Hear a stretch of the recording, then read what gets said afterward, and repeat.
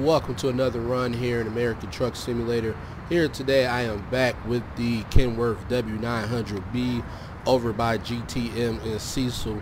The reason why I'm coming back with this mod is because there is a new engine pack out there. For those of you that do not know, it is also compatible with the SES version of the W900 as well. It offers a whole bunch of custom sounds, from your cats to your pack cars, to your Cummins, to your Detroit diesel, which is what I have today. 515 horsepower hooked up to a 13-speed Eaton Fuller. Also, as you see here, I'm using Smarties wheel pack. And what else am I using? I am using Orange is the New Black Skin by Paulie. And the Wabash Duraplate trailer. You see the Toys R Us trailer back there. It is 1.31 compatible with the trailer lines hooked up and everything.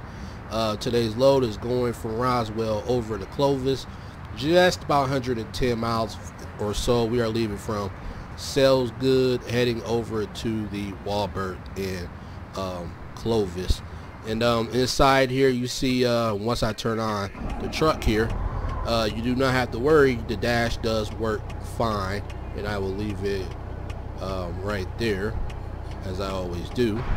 And not a whole lot to say about this truck. I love the skin over by Paulie. Thank you for making this amazing skin here. It is non-customizable, so orange is what you're gonna get. You could try changing it, but it won't change. So orange is what you're stuck with. I have the Goodyear tires on right here. Me personally, when I change out my tire rims to a Smarties pack, I always use the wheels that come with it, because sometimes you do that and your rims will be floating or they'll stick out further than the wheelbase. So do keep that in mind as well. Other than that, I am running my normal mods, realistic graphics, new mountain textures for both the New Mexico states and the other ones as well. I am running the enhanced vegetation, realistic roads, and that is really about it. The companies that come with this Wabash Duraplate trailer include Landstar, Coyote Trucking, Smith Trucking, AA Cooper, Advert Express, Old Dominion, XPO, Express One, XPO Logistics, Springfield Foods, Schwan Foods, Starter Bros, Amazon Prime, Standard 40, and Ozark. That is actually in the newest update, 2.2. And obviously you got Toys R Us here, and then other stuff. So get back, relax, and I will get back with you in a little bit.